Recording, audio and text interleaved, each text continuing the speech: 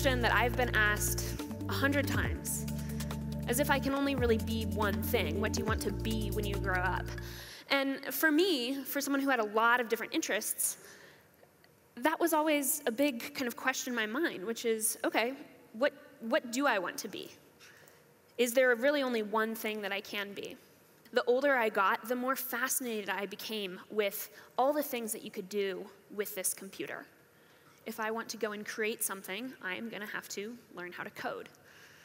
One of the most important lessons, which was how important it really is to get outside of my own comfort zone. Keep an open mind. There are opportunities all around you. And there was this repeating cycle that we found that was vital to our success. And it was this: try, fail, learn, repeat.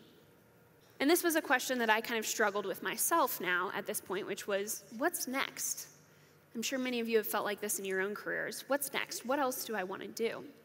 And so I went on a journey to try and figure out for myself what really I wanted to do.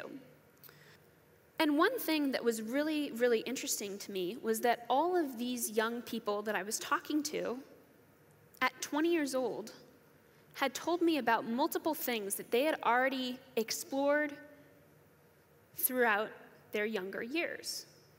And I became really fascinated with how this younger generation switched jobs. And I asked her, and I said, Grandma, how did you choose what it is that you decided that you wanted to do throughout your career?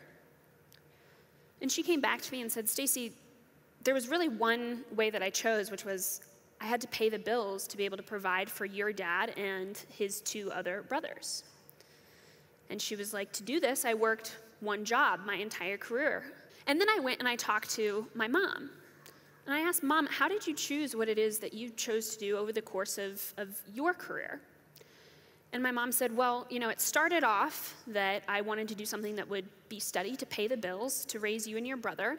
And I worked 2 jobs, and then once you were born, Stacey, I took some time off to raise you and your brother while your dad worked, and then went back into the workforce, and this time going back into the workforce, decided that I wanted to do something that I was more interested in, that I was really passionate about.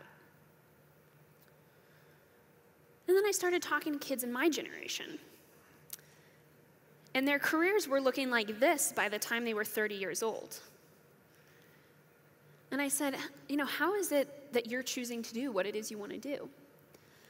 And a lot of people came back to me and said, Stacey, I want to do things that pay the bills, but things that I'm really passionate about.